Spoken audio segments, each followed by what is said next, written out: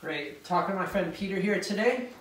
And Peter is very, very knowledgeable about not only posture and anatomy, all types of physical movement, and also just having fun.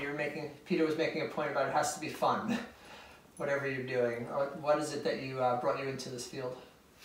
Well, I've been a teacher all my life, and I taught in schools, so I've always valued the experience of showing people things and having them, just like watching them have that moment where they figure something out, and that's a really, feels good. Feels good to do that. So that coupled with my inability to sit still, so I've always been doing something, always been moving. You always wanted to move. Always wanted to move. Yeah. So couple those two things together, and you have, an instructor, a trainer, a teacher. Right. So those things. And right now, you're how old now? 93. 93 years old. And I look it. I'm going to be 56 shortly. 56. Okay. Yeah. So you mentioned that you teach yoga, and about how old were you when you got into yoga? Oh, it's interesting. I did it for close to a year when I lived in New York City, close to 30 years ago. 30 years ago. So there's so many different schools of yoga. As we all know, there's vinyasa, there's kundalini, there's gentle, there's restorative. What's your take on it? How do you like to structure a class? My focus is Iyengar yoga. That's what I started with years ago, and then now I'm finally back. So my focus always is alignment. It's always alignment, it's always posture, it's always balance before anything else, and making sure the mechanics are correct before people start to move quickly. And I don't even like to move quickly in yoga. I like to move quickly on a bicycle, but with something like yoga for me, I have a really hard time focusing on what I'm doing on a very deep interior level if I'm moving quickly. There are people who can do it, but I'm not one of them. So there's a demand for flow and there's demand for moving quickly, and I teach those classes, but when I have the say in what I'm doing, as opposed to like, I want you to teach a flow class, I always come back to slow, focused, balance, symmetry, and mechanics. These are good just not only for warming up, just doing this is great for the shoulders, engaging in external rotation, biceps moving from inside to outside, keeping the chest up, and then you come back, you get the hips involved.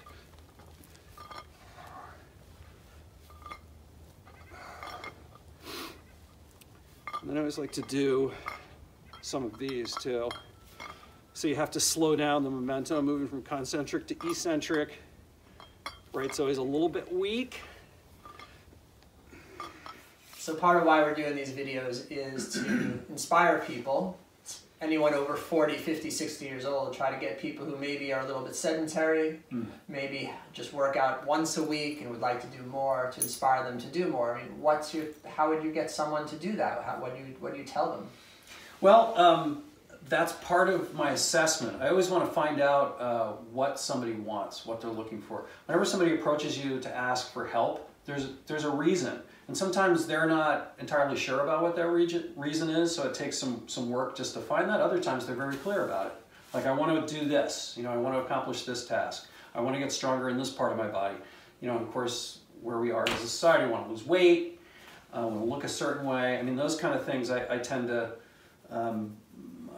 ask people who want those things, be more specific with me, like, why do you want to do that? So I think finding out what that is, and then I always try and figure out what people like to do. Like, what do you like to do? Oh, I like to hike. Okay, great, let's start there. That's such a good point, because I find that a lot of people are coming to work out because they see what other people are doing. They're copying people at the gym, or they're being told by a personal trainer, you have to do this. But you like to hike, or you like to swim, or you like to cycle. There's so many ways to exercise. Yes. Yeah. So I try and figure out what they like, and then I figure out, I determine what they like about that, And then I encourage them to do that as much as possible. And then I find things, modalities that tie in with that somehow. You know, so if you're a hiker, stability is very important, right? It's important in any kind of movement, but I try to work generally with everybody on balance and finding fun ways to work on balance.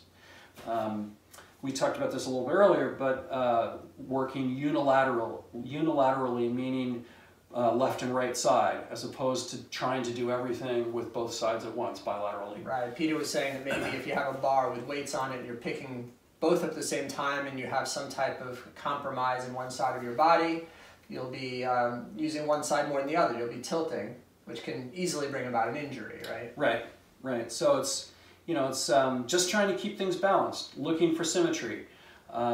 Just if you can focus on the mechanics, also again, firing, timing of the muscles, especially with the shoulder, pushing, trying to eliminate compensation in any way. But again, finding ways that are fun for people to do those things. So you said like somebody's at a gym, they're relying on a trainer who says, well, do shoulder press with a barbell. And what if that hurts the person? But they're told to do it, so they still do it. Let's find another way of doing it. Let's use barbells instead. Let's use kettlebells. Dumbbells or kettlebells. There's so many, rubber bands. I love using rubber bands. Rubber bands are great, especially for the shoulder. Yeah, bands are amazing. Yeah. So whether you're teaching yoga or some other type of therapy, is there a certain set of muscles that you're trying to focus on with people, or do you just go by the individual? It can be hard in a group setting, because obviously some people need one thing and another. Do you have a certain group of muscles that you're always focusing on? That's a really good question. By and large, my initial approach with anybody or with any class is the structural muscles, the small muscles that surround the joint. And even if somebody is seeing me to develop greater strength, like working, the big block engines, the big movers, the thighs and the chest, the bigger muscles, the powerhouse muscles, I always start with structural stuff, because if that's not working properly, then bad things happen. It's been my experience that if somebody's not lined up, they're going to hurt themselves when they start to move a lot of weight, relying on these big movers. If the structural muscles are not balanced, and they're not, timing is everything, if they're not firing when they should, if one's, slightly behind, if there's a lag, people run into problems. So my focus is always small group muscles, stuff that surrounds the joints, and I try and make assessments, whether it's with an individual or whether it's a class full of people. I try and do, a really quick assessment. Who have I got in the room? Mm-hmm. It's kind of hard when you got 40 people, but if you have 10, it's pretty quick.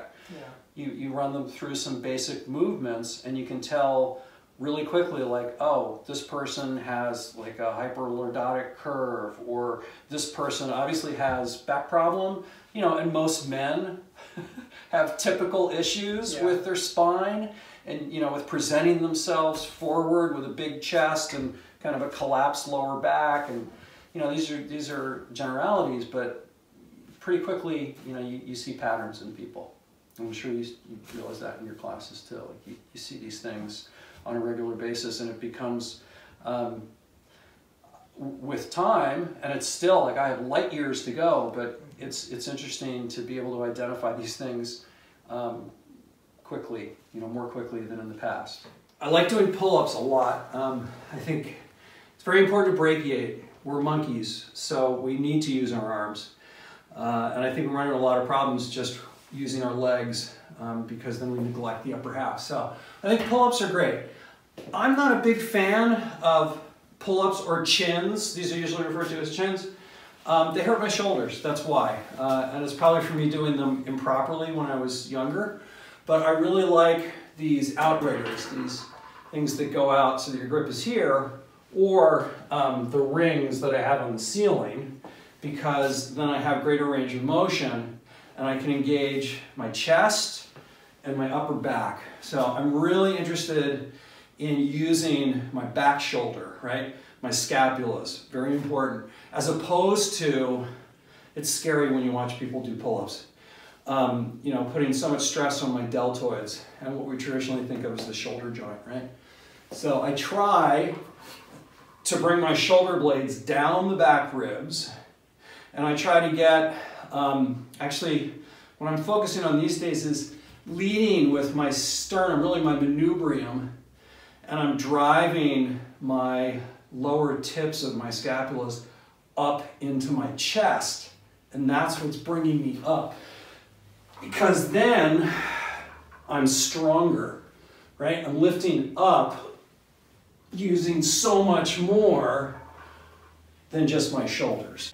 What about sugar? I find personally, I've tried many different diets, but the one thing personally, and everyone's different, that has made the biggest change in my life is giving up sugar.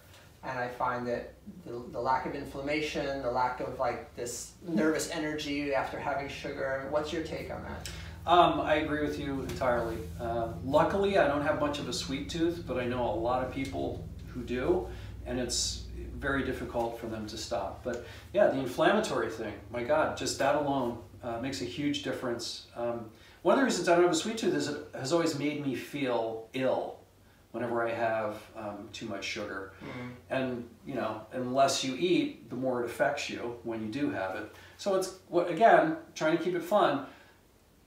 I will save those times to ingest sugar when it's a really good baked good. Like somebody I know who's a really good baker, and she brings a cake or something, I'll have a small slice of that. So, you know, moderation. But by and large, I don't, you know, I never add sugar to anything, and I'm always looking for alternatives. You know, blackstrap molasses. There's like date juice now, which is very popular. Yeah. There's all kind of sugar alternatives now. Whether it's coconut sugar or stevia. I mean, a lot of people will make a face when I say stevia because it has a funny aftertaste. But if you lose a little bit in it in something, or the different alcohol-based sugars, of course, not so inflammatory. Right. Getting rid of the inflammatory aspect, and you know, in everything that you eat. So these junk carbs. Anything else you've changed along the way as you got older with your diet? You're a vegan, right? Pretty much. Close to vegan. Close to it, yeah. A real vegan wouldn't call me a vegan. Right. I'm striving for that. When I was doing CrossFit a lot, I eat a lot of red meat and all that stuff. My wife and I have pretty much given up red meat. We do have a good friend who's a hunter, so he'll every so often drop like 20 pounds of deer meat on us. So I will eat that. High in cholesterol, but lean. So getting away from meat. I love fish, but I'm scared of fish because, you know, mercury, there's so much pollution in the ocean, it's not regulated well. But I love fish. So I oftentimes find myself eating chicken, and I try to get local chicken so it doesn't have hormones and stuff. But going more plant-based, trying to have at least one massive salad a day, you know, ideally two, and then filling in with other things. I mean, more and more professional athletes are eating vegan or close to it. Everybody used to say, like, well, I'm an athlete, so I can't give up meat. You can give up meat. Yeah, it's been documented now. We know that you can be vegan. It's not like a big myth anymore. Right. You can be vegan and be very strong and fast and an Olympic athlete. Right. It's been proven. High performance. It just depends. Maybe it just depends on the individual a little bit. I think that's true, and more, the ethical issues. I mean, here we are surrounded by my dog and my cat. Of killing animals to eat. I have very mixed feelings about that, and the older I get, the more uncomfortable I am with the notion of raising animals to slaughter. I mean, people got to eat, and different cultures, you know, and at different times, people have had to kill animals, but now we're really at a point, you know, there's the cruelty aspect, and there's also the impact on climate too, that can't be ignored with methane. So push-ups, I find push-ups a very quick way to get stronger, but I find people do them in the wrong way a lot. So what would you, if I'm doing a push-up, Peter, and my back is kind of like this, and I'm going up and down like this. Ouch! What's wrong with that? I don't even want you to do it that many times. What's wrong with that is you're dumping into your lumbar spine, right? So you're putting a lot of stress on these 5 vertebrae, and you're kind of winging your scapulas here a bit. Right, that's winging as opposed to... Yes, push up with a plus. So you know, the deltoids are weak and they tend to roll forward, right? And that's when they're compromised, right? That's when the tendons in the shoulder are compromised. So you really want to try to use your chest and your upper back. And the only way to do that is to engage, I don't like the word core, but to engage the abdomen and the ribs, the lower floating front ribs, thinking about tucking in on either side of the belly button, left and right. And it's not so much of a grip, it's just a gentle pulling in that you really need to maintain all the time, right? Whether you're in a push-up or whether you're walking, you know, certainly when you're lifting something, it's constantly engaged, because if you don't have the anterior working, then the posterior is going to suffer, right? It's going to collapse. It's going to go anterior or posterior tilt, and either extreme is not good. You want both to be much more even on both sides. Yeah. People work too much just on their six-pack. Right. Or not the rectus abdominis as opposed to the transverse. And you know, that's crucial too, but it's incorporating everything, drawing in and up. Like, the thing that drives me nuts is, you hear it in a lot of Pilates classes now too, where people are told to flatten their spines, right? So to get rid of the lordotic curve when they're doing stomach work. No, you want that curve. You have to deal with that curve. You want it to exist, and you want to be strong like this.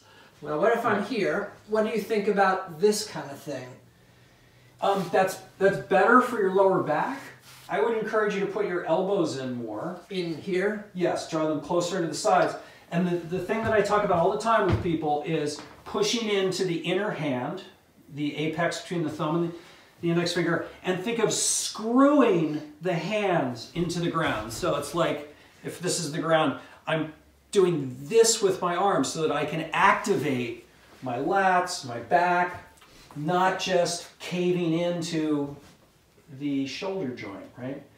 So if you screw into the ground as you're going to, so they don't really move, but that's the emphasis, right? Oh, I see. And that kind of gets the elbows in. Gets the elbows in, lifts the chest, brings the elbows back, the shoulders back and down, and lifts the chest. Really important to keep the chest lifted while you're doing these, because it's so easy to collapse the shoulders, right? So you really want to make sure that the shoulders are open.